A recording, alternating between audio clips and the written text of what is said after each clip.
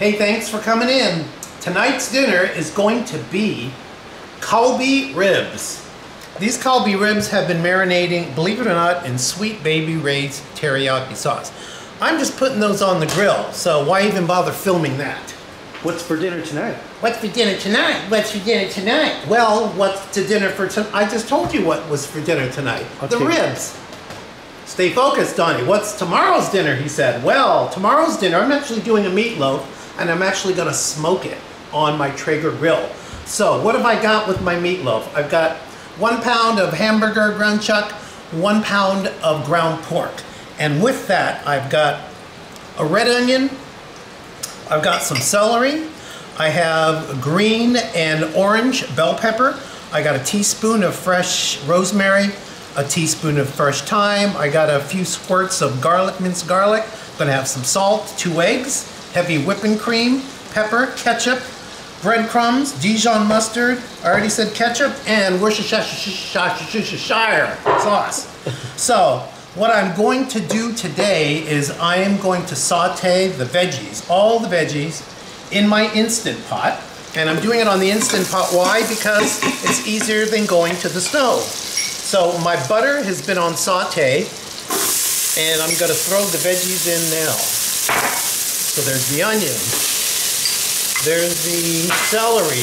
Here's the multicolored bell pepper. I wanted red, and you know, the market didn't have red. I was very upset. I'm going to be reporting them soon. So, let's get all this just sitting in here sizzling. Now I'm going to put a little bit of salt here, just a pinch, so that these veggies get to sweat. Now, have you ever seen a meatloaf where the veggies are being sauteed prior? I saw on TV about 10 years ago, I think it was Emerald Lagasse who talked about sauteing the veggies ahead of time, soften them up, get them flavorful, and especially to add the fresh thyme, fresh rosemary, and the garlic. That's all gonna meld really nice in there.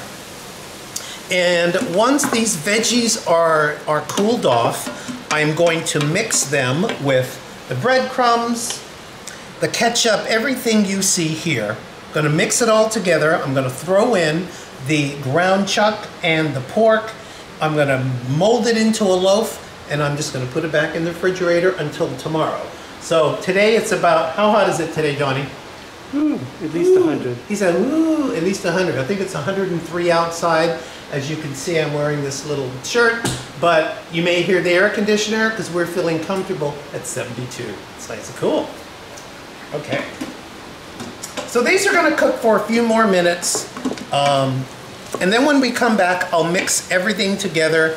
Actually, I'm not mixing anything together. They need to cool off before I add everything else back. So we'll be back in a bit. See ya. Oh, it's hot in here. So we're back, and I'm going to add in now the remaining ingredients. These have cooled off, all the veggies. So I'm going to add in the egg. That's right, the egg. I'm going to add in a teaspoon or so, if I can get this out here, of the Dijon mustard. Yeah, we're just going to right in there. That looks like about a teaspoon. I'm going to throw in the ketchup. As you can see, I threw it in. The Worcestershire sauce, just like that. And the heavy cream. Okay. So we're just going to mix this all up. Really get these combined. We're going to combine. I say we're going to combine them, boy. Does everybody remember Foghorn Leghorn? That was him. Well, that was my rendition of him. Okay, you see it looks a little creamy. It does. Because now we're going to add in the pork and the ground beef. Okay, so let's just get in there, get our hands in there. Get this bowl away. Get these bowls away. And I'm going to add in the breadcrumbs. Okay, now I'm going to fold this in with this spoon here. It's another spoon actually. It's actually a rice ladle that they use in Hawaii. All you Hawaiian folk remember this? Of course we do. Okay, so now it's at the point where I need to get my hands in there. And that's what I'm going to do. So let me take off my rings. Gotta take off my rings. Let me wash my hands.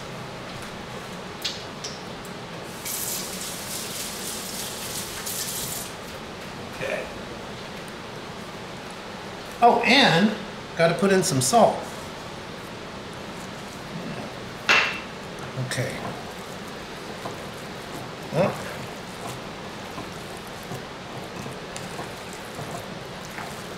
So, when all this is all nice and mixed in, and you don't want to over mix a meatloaf, you really don't want to, get it all combined in there. Now again, this is looks, you say, hey, it looks a little wet. It does look a little wet. And it's going to sit really nicely in the fridge. I'm really not going to form it, yeah, I think I will. I'll form it into a loaf, put it on a pan, cover it up with some saran wrap, and let all these flavors develop in fire. Rinse my hands again. Okay, so I'm going to clean up a little bit here, and when we come back, I'm going to put it all in a little pan and put it in the fridge, and you'll see. And here is the work of art. See, so now I molded it into a meatloaf, and you can see all the veggies are in there. Isn't that nice and pretty? Meatloaf. It looks like a fruitcake from the 70s. Who you calling a fruitcake, boy? Let me tell you. Yeah, so, and it's going to tighten up in the fridge. Remember how loose it was? It's already tightening up as it is. I'm going to put my little cellophane over it, my cellophane. I'm going to put it in the fridge. It's going to sit there all night. These flavors are going to marry and be ready to go around about 3 o'clock. I'm going to put it on the smoker. I'm going to smoke it at 275. I'll probably put some hickory and some cherry wood, maybe apple, a good blend. It'll be at 275 for about 4 hours. When it's about that time, I'm going to put my favorite BBQ sauce on it. Put it back there probably for another 15 or 20 minutes. You want the temperature to be about 160 degrees, not anything over that. So that's the meatloaf there.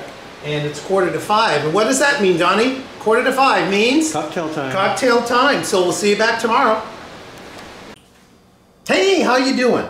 So, I'm back with the meatloaf. If you remember, last night I put it all together, put it on a plate and put it in the fridge overnight. And if you also remember, it was a little bit soft, and I said it would eventually set up once it was in the fridge, and it has. It's set up really nicely. And I transferred it to a foil-lined baking sheet. I coated the this wire rack here with some canola oil so the meatloaf doesn't stick. So now the last thing I'm going to do, I have the smoker outside at 275. It's not quite up to 275. I think it was about 255. And so it'll be ready in a bit. So let me just talk a little bit about some rubs. With this meatloaf today, I'm going to use Killer Hogs barbecue rub. This is really a good rub on pork, on ribs, even on chicken. It's really an all-purpose rub. But there are other rubs. I've got a whole slew of rubs, and Donnie's probably really mad at me because I won't stop spending money on the rubs. But Meat Churches is also another good brand. This one is Honey Hog Hot, so it's got a little bite to it. And this one is Honey Hog Barbecue, just the regular one. This is good. I have used it before, but today I'm going to use Killer Hogs. So we want to get a nice dusting. Even though it's seasoned, I'm going to get a nice dusting for a little bit of flavor as well as a little color. It's going to get a nice color.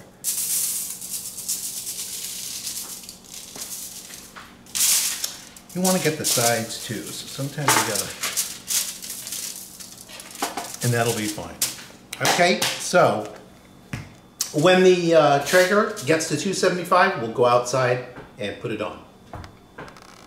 Okay, so we're out of the Traeger, and as you can see, it's sitting here at about 296. It's a really hot day. This is gonna level off. It just went to 291, and it's gonna level off at 275. as you can see in here, this is my hopper. It holds 20 pounds, and I've got a blend of hickory, maple, and apple wood. And that's gonna go for the whole full 4-hour smoke. Okay, so here's my Traeger. I'm just gonna put it right on the grill, and I'm gonna walk away. I'm gonna come back out here in about 1 hour and temp it. It should be somewhere around 116 to 125 degrees, and I don't want it to go more than 160, and that'll take about 4 hours. So we'll be back in an hour and see where the temp is. Okay, it's been about an hour and 5 minutes. I had to wait for Donnie to come back from the store. And let's temp it here. Donnie, get the temp. That's about 118, 116, so it's perfect after 1 hour. We'll check it back in. As you can see, it's starting to brown really nicely. And when it hits about 155, 157, I'm gonna slap on some of my favorite barbecue sauce. We want it to get to about 160 and take it off because it will have off cooking time, but we really want it to be about 165. So we'll come back in another hour and see where we're at. Hey there. So, check a look at the meatloaf. Okay, so let's just temp it here. Showing about 157, 150, yeah, 157, which is good. And we decided we're gonna have dinner a little bit later tonight. And we have a garlic mashed potato on the stove. So what I'm gonna do is turn my temperature down 25 degrees to 250. I'm gonna cook it a little slower. This is what's great about a smoker. And you can adjust your timing, and so it comes out later. So I'm gonna apply the glaze right now. I'm gonna apply this glaze. And since I'm at a lower temperature, I'm gonna just let this sit and really kind of tighten up and give it a nice glaze. So when it's done, it's gonna be nice and glazed, and you know, a nice work of art. Hopefully, that's going to be the plan. So I'm going to get. It also gives a really great flavor. Just love it. Is that what it does? Yes. Okay. Get this all around. Look at my little bell pepper fall off over there.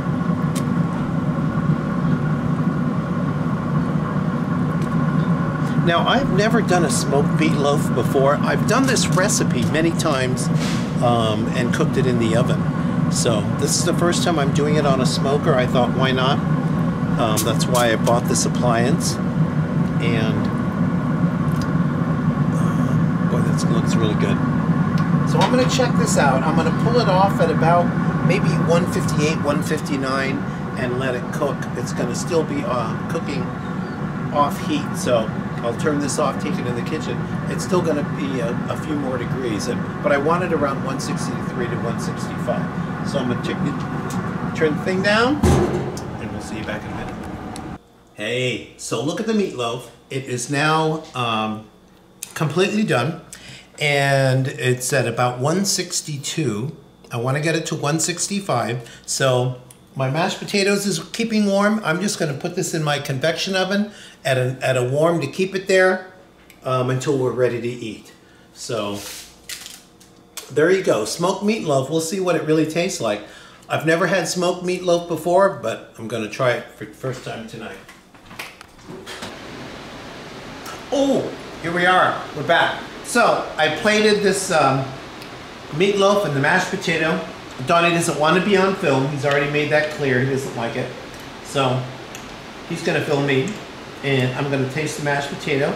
I have a little bit of horseradish also in this mashed potato here.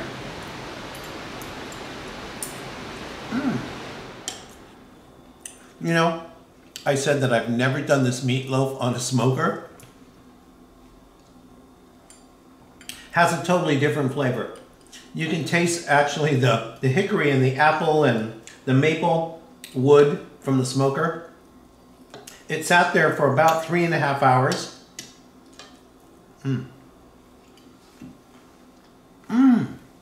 It's very good. How do you know? You haven't tasted it.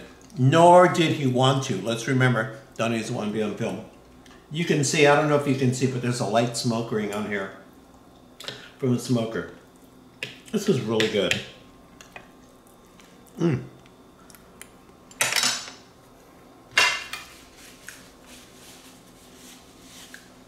know, I'm amazed. It wasn't too long ago that I decided, like, I think I want to start cooking. And I remembered a few things from my mom. I started watching, believe it or not, Rachel Ray 30-minute meals somewhere around 16, 17 years ago. And now here we are today. During this quarantine, I've come a long way, which is really nice, I have to say. Long way to go, lots of things to learn. And this meatloaf is really good.